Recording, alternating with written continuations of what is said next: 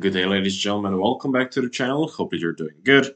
In today's video, I'll be showing you guys how can you add or make the automatic message when your customers send you a message that they will get instead of you actually answering them. So let's get straight into it.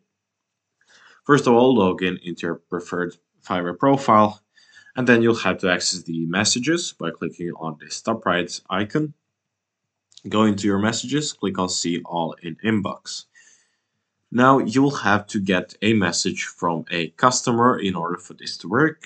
For me, I just messaged a random seller, so I cannot actually access this function. However, I'll show you how you can do.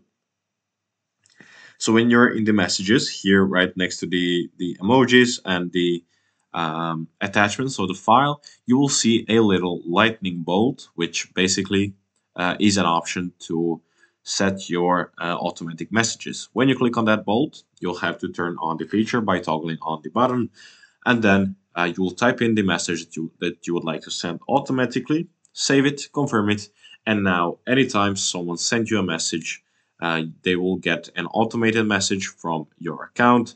Make sure that it's something that's useful for everyone, not too specific, but not also too wide. So make sure to tailor it good. And yeah, that's basically everything for today. Hopefully you enjoyed this video and found it helpful. If you did, leave a like, subscribe, and turn on post notifications, and I'll see you guys in the next one. Goodbye.